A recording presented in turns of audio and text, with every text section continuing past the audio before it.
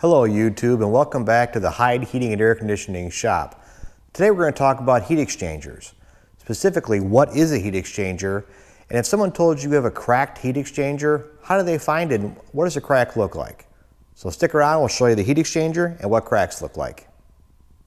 So the heat exchanger, it's a series of metal tubes or a metal cell, and on the inside of that we've got fire burning. Actual fire. It's burning natural gas or propane, or depending on where you live, might even be fuel oil.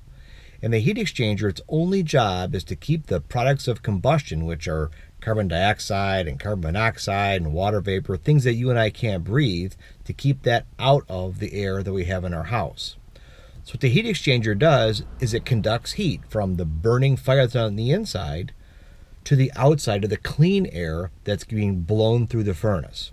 So a crack, or a fracture, or a perforation, or a rusted hole, whatever the failure is in your heat exchanger that's described to you by your heating and air conditioning technician, whatever that failure is, it's failing to keep the bad, poisonous byproducts of combustion inside the heat exchanger, and it has a hole so it can get out and maybe poison you. What I have displayed here are two 80% efficient furnaces.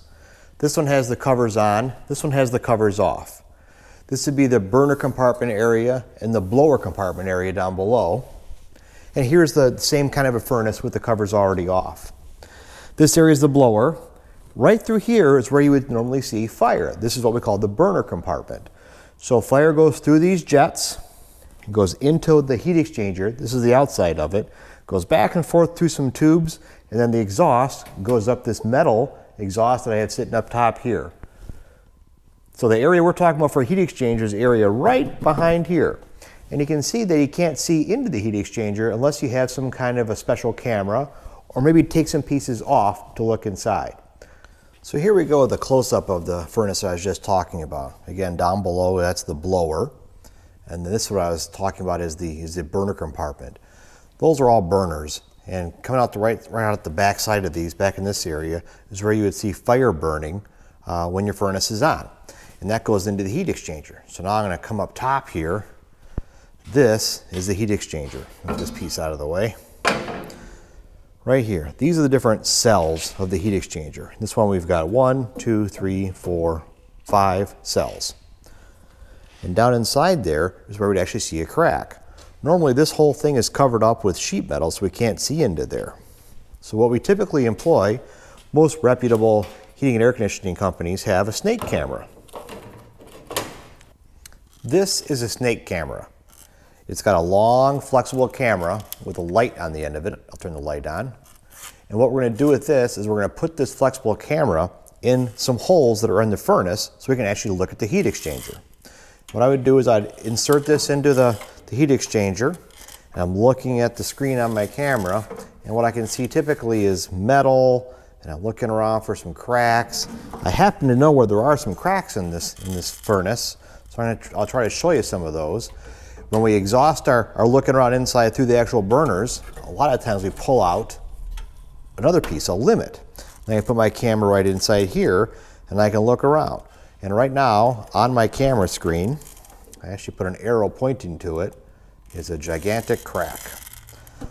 I'll try to hold it up here, and I'll also go out there, and we'll actually move the camera itself right onto it. That is a big crack in the heat exchanger. You can see it's kind of rusty and nasty looking.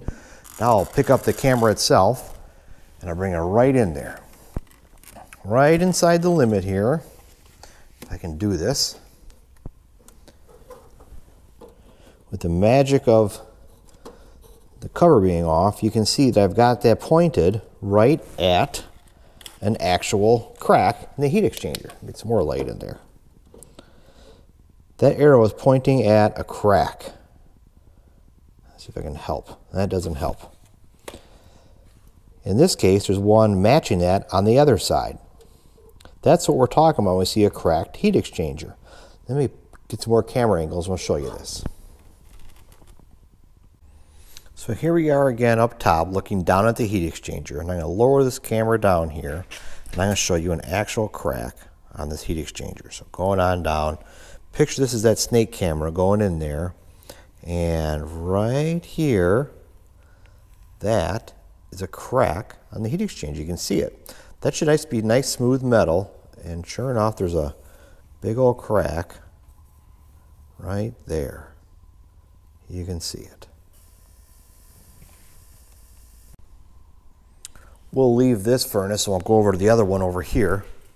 This is a similar furnace, this is a Bryant furnace. And for you techs out there, I'm going to put this camera down and I'm going to look at that same spot in the heat exchanger, that curve right there. And look at that, another big old crack right there in the heat exchanger. Put my finger on it if I can feel my finger at the same time. There, that's a big crack. And a lot of these crack in that same spot. And one thing I wanted to point out is this heat exchanger, different than the other one we were at.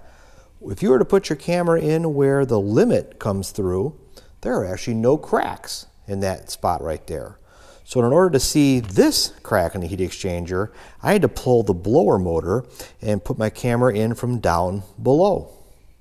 You can see if I shine my light down there, way down at the bottom, that's where the fan would be, and it'd be blowing up here. So you can pull the blower motor out and run your snake camera up through the bottom.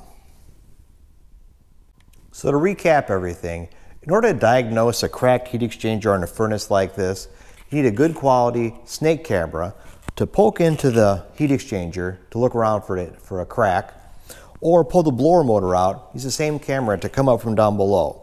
If you fail to find a crack with a snake camera like this, the next step is to use your combustion analyzer. This specialized tool actually will do a measurement of the exhaust gases to further help us document a cracked heat exchanger. Thanks for tuning in. Thank you for calling Hyde Heating and Air Conditioning.